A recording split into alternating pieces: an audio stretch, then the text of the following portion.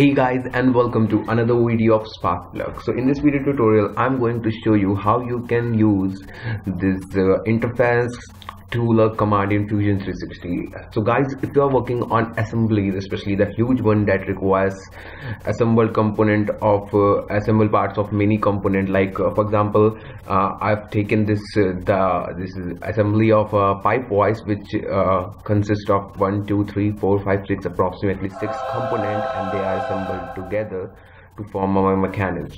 So what I'm going to do is I will tell you that how to use this interference command or tool to check any interference in your assembled view or in your drawing or anything you are working on. So let us suppose that while moving this jaw down along the axis of this voice, it is pretty hard to say that whether this blue jaw is intersecting with the voice body here or not.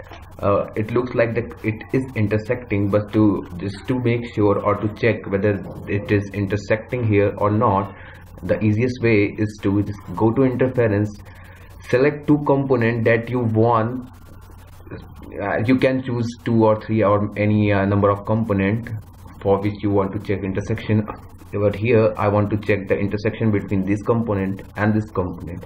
So after selecting both the two components, just press on compute button and it will compute the processes and it will detect if there is any intersection. So in this assembly there is no interference detected.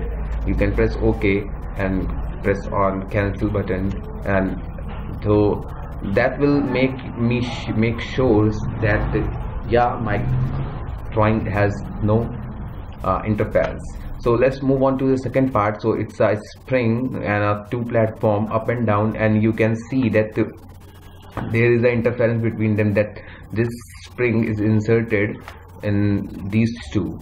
So what I'm gonna do, just go to inspect interference, click on this body or component, this body or component, and this body or component. So we have selected total 3 bodies, and just click on compute. Oh, I think something is wrong here. Yeah, there. One thing. Go to interference.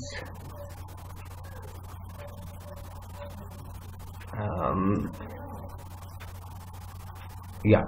So here it says that there is an interference detected, and the volume and the tolerance in mm. So it is donated by the red region, so that it can easily be seen or guided while you are making a complex assemblies. So you can use this interference tool in making your assemblies more stable and checking whether they are intersecting. Is there any intersecting part or not? So here's the tutorial of how to use this inspect interference tool in Fusion 360. Hope you guys liked this video. Do comment your queries and also subscribe to my channel. Thank you.